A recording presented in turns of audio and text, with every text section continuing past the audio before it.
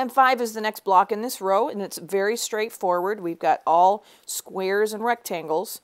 So we're going to assemble this 4-patch, attach it to this rectangle, and attach it to this one to make the square, and then repeat the process for these, and then just put them together. So this is a very straightforward block.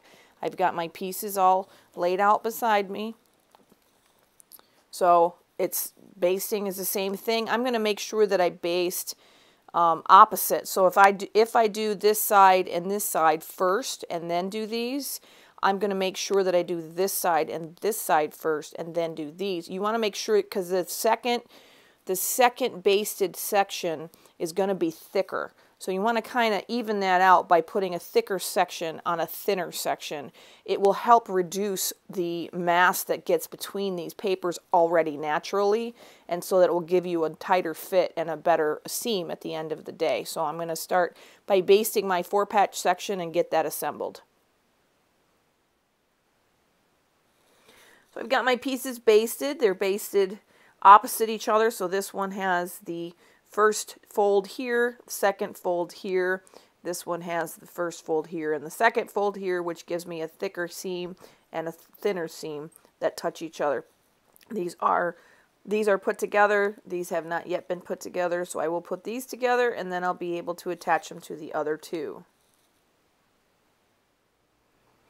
So I've got this one assembled, and I'm going to put these together now. So I've made my 4-square unit, and when I flip it over, when I flip it over here, I notice that my fabric is wrong-sided up, or it looks like it's wrong side up. So I'm going to put it either goes like this or it goes like this. I'm going to flip it 180 degrees because whatever I do here, I got to do here. And I think they're upside down. But I'm going to leave them like this, and then I'm going to attach this other rectangle to here, even though my background fabric is going in a different direction, which I don't think I can avoid that. Okay, so I'm going to take this off and fix the direction of the background before I attach it to this. So I've connected my rectangle to my 4-patch. I've also fixed my directional background that I didn't realize I had when I went to assemble it.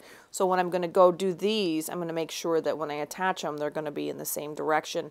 I think that I made these so that they were in the right direction. So apparently at one point I knew to place them in the right direction. But anyway, I'm going to attach this one.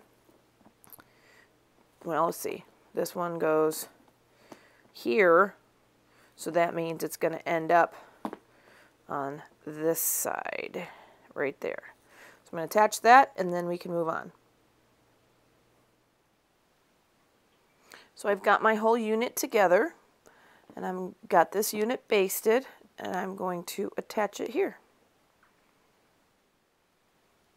So I've attached my large square to my unit I've made, and I'm going to set this aside now and work on the other row in the same fashion. So I'll base my 4-patch, but this time I'm going to make sure that I have my background pieces in the right direction, and it's going to be across this way because this one also has the same thing here. So as long as these are all lined up properly, I can get started.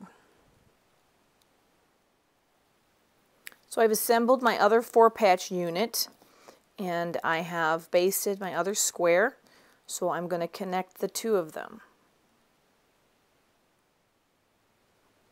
So I've connected my 2 blocks, and now I'm going to connect them to the other row.